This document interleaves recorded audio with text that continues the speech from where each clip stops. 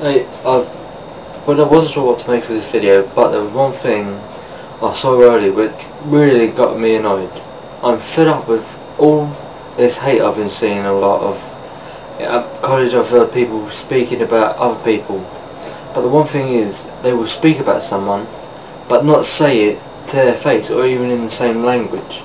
Which, I'm sorry, but if you have something to say to someone, you say it to their face, and in their language, so you don't cower behind something you know they won't be able to call you upon.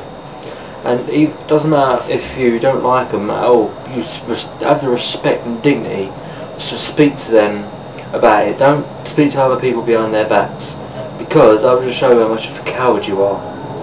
And it doesn't matter if they're gay, lesbian or anything like that. It doesn't matter. That doesn't make them any less of a person than you are.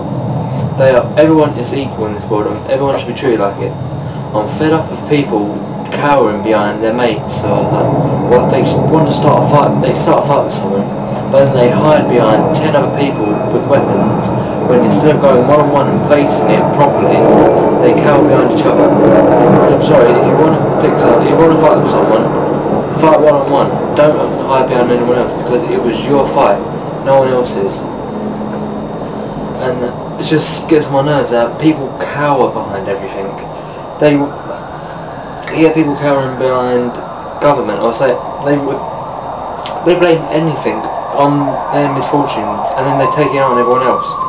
I'm sorry, if you have a problem, deal with it head on. Don't cower away from anything. Well, face it, and then be a man. That's it, or woman, or whatever it is. Just make sure you are who you want to be. Do not try and become someone your mates want you to be. Don't show off. Be who you want to be, not who someone else wants you to be. That is the only way to live your life, and that is the only way you can be happy.